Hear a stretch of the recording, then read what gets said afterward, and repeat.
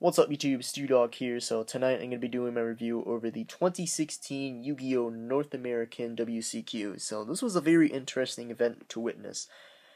I was watching the Twitch streams and of course Konami finds a way to F it up every time guaranteed. I was looking forward to the finals and guess what? We finally get to the finals, they don't even show it.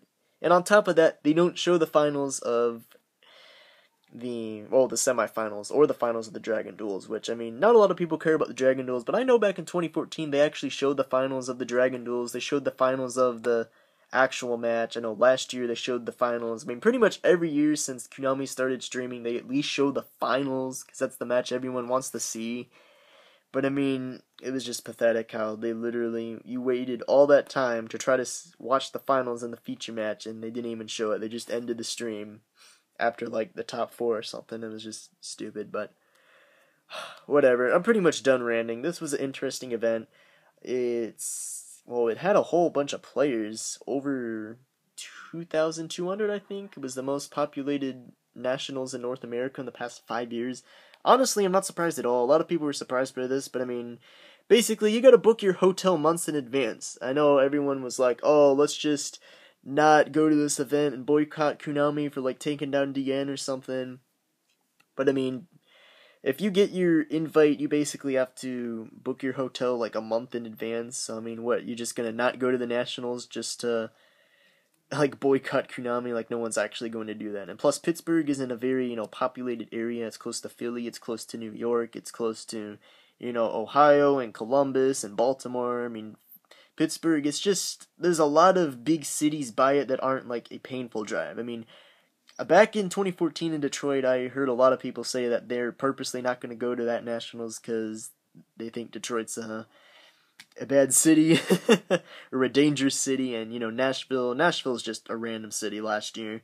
So I mean, honestly, I'm not surprised at all that this event got a whole lot of players. I mean, there's a lot of cheap meta decks right now. I mean, Dante's were like $60, $70 a year ago. Dante's are like $2 now.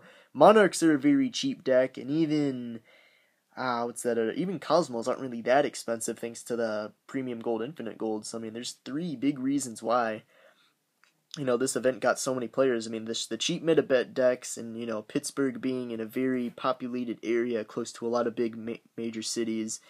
It's not like Nashville or Detroit where people were like, oh, it's such a dangerous city, I'm not going to go there. But anyway, I'm pretty much just ranting now. But anyway, going on to the top 64, yeah, just a lot of meta stuff. I don't really want to go over or spend too much time going over this, but 21 PK Fire, 13 extra deck Monarchs, 6 domain Monarchs, a grand total of what, 21 Monarchs, I believe? Or am I doing that math wrong?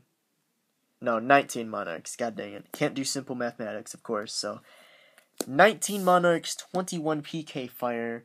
So these were definitely your 2 most represented decks. 6 Domain Monarchs, that's actually a big shocker. The last WCS, there was like no Domain Monarchs that topped, and that's easily the reason why this deck, or Domain Monarchs, did so well at this event, because not a lot of people were playtesting against it. It was just a sneaker deck because it bricks a lot of, not a lot of people have been playing it. All the quote-unquote pros like Patrick Hoban and everyone who's been topping the ARG circuits has been playing the extra deck Monarchs, and they say, oh, Domain Monarch is garbage, it bricks, and it's stupid, don't play Domain Monarchs. But I mean, it just sneaks in there, and it just gets the victories in 6 spots in top 64, and 4 spots in the top 32 is definitely very good for Domain Monarchs.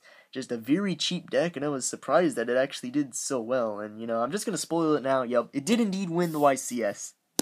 This reminds me so much of 2012 when Windups won. Oh my god. Because, I mean, Windups, they were a very meta deck when they first came out. Same thing with Domain Monarchs. They were a very meta deck when they first came out. And then after a while, people were like, nah, Domain Monarchs are trash. And then people stopped playing Windups in 2012 because Dino Rabbit and Chaos Dragons were the new best things. So basically, Domain Monarchs were under the radar. Windups were under the radar.